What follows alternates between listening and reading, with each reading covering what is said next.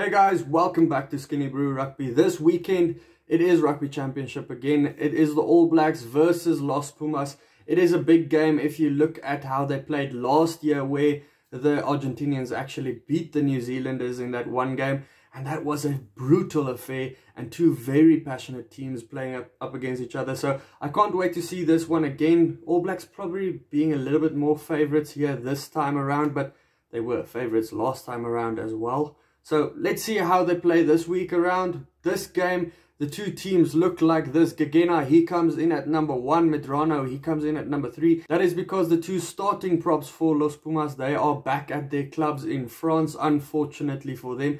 But it is two strong props that the Pumas do have. In Medrano, he's played most of his rugby so far now in Australia in the last year, playing for the Western Force. Montoya, he would have played there as well, not that he did. Montoya being the captain for the Argentinians now that Matera, after that whole story of him, he's the captain. He's just as passionate. Okay, well, I don't think anyone is as passionate about their nation as Matera, but he's a very passionate man as well. Lalala, he retains his position at number 3. But the news in the front row is Amua, the barnstorming runner. I can't wait to see the human wrecking ball at number 2, getting a start for a change as well. Very powerful runner. You have to watch him when he does get the ball. Tuna Kwafe, he comes in at number 1. Scrum time, who's going to win it? Probably the All Blacks, but that Pumas side, never count them out. Then the other news for the All Blacks is that Retallick, he is the next captain for the All Blacks. It is his first game as a captain as well. I think he's the 71st captain of New Zealand. So big game for him alongside Scott Barrett. There's a big leadership group at the All Blacks as well. They do have a tough task with a very good second row for the Los Pumas as well. Guido Petty back in his preferred position. Don't know what he was doing out at number 7 last week or last time out.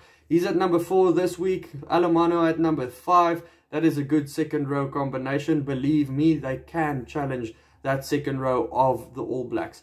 Then probably one of the best loose forward combos you'll ever find is at the Los Pumas. That is Pablo Matera, who's playing with some of these guys next year, being at the Crusaders next year. Marcos Kremer, very passionate guy, hard bloke on the park as well. And Rodrigo Bruni, who's outplaying number 6 and 7 at this stage for the Los Pumas. He's been in such good form this last year. So brilliant loose forward combination. The loose forward combination of the All Blacks hasn't done badly at all either. Akira Ioane, he's finding his feet, probably solidifying his position there at number 6. Papali'i continuing at number 7. He's not really shined out that much, but probably a like-for-like change for a guy like Sam Cane, is which why they're probably choosing him at number 7. So there's not too many changes when he does come in. Don't know, maybe you can let me know, All Blacks fans. Luke Jacobson, we don't see him play too many games in the starting team for the All Blacks. He is a guy that gives his all when he does play, so I can't wait to see him play again. TJ Perenara and Bowden Barrett, that is extremely experienced halfback pairing who's played so many games together. So I can't wait to see that either. That can be the downfall of the Los Pumas as well. That combination that just knows everything that the other guy wants to do and just knows so many moves probably from each other. Then Bertrand, he continues at number 9. Big news for Los Pumas is that Sanchez is at number 10. He is becoming the most capped Argentinian player ever with his 90th game. I think 91st or something like that. 90th game for the Los Pumas this week. It is a big milestone in Argentinian rugby. At number 12, David Avili, just always prolific. He's scored so many tries this season. Geronimo De La Fuente and Moroni making the centre pairing for the Argentinians. That is an experienced midfield in themselves. Anton Leonard Brown, he continues at number 13. There's a little bit of a dispute who's supposed to be at number 13 at the moment. There's a little bit of a fight there, who's the better one. But it looks like they're continuing with Havili and ALB at the moment. That combo is still working things out for me. Both teams changed both of their two wingers. George Bridge and Reese coming in, the two Crusaders.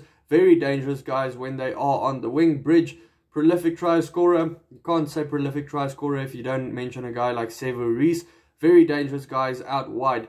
Then it is two teammates from Bordeaux also coming in for the Argentinians with Cordera, the diminutive, elusive Cordero out there, and Delguy, also a very dangerous guy at number 14. At number 15, it is Malia up against Jordy Barrett, who was cleared from his red card for that high jump kick, ninja kick to the face or whatever.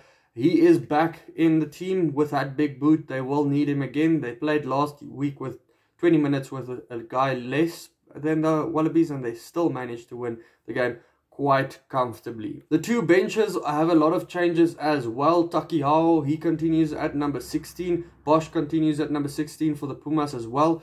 The changes are when it comes to the props. Joe Moody, he is back from his injury. Very excited to see him as well.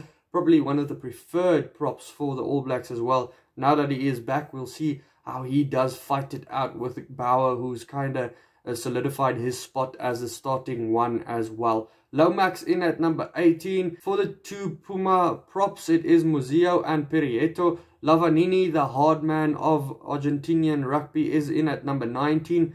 I always call him red cart on feet. Vai at number 19, very good lock. He's such a good prospect as well. Ethan Blackadder at number 20 versus Gonzalez. Garcia, he's going to make his debut this week up against Brad Weber, who made a good start last week as well. Damien McKenzie, he played well when he came off of the bench. Chocobares, the youngster, the young center of Toulouse. You have to watch out when he does come on. Rico Ioane at number 23. We'll see if he goes in at center or on the wing. And then the Argentinian star fullback, Boffelli at number 23, will round out the team with that big boot of his. This game is also happening at the Gold Coast. I do think the All Blacks will win this one. You'll probably have to predict the All Blacks to win, but you never know what the Argentinians do have up their sleeve. I think the All Blacks to win this one probably by, let's say, 15 points. Let me know your prediction down in the comments below. Also, check out these videos next to me. Hit the subscribe button if you want to see more Rugby Championship videos, and then I'll see you for the next one. Cheers.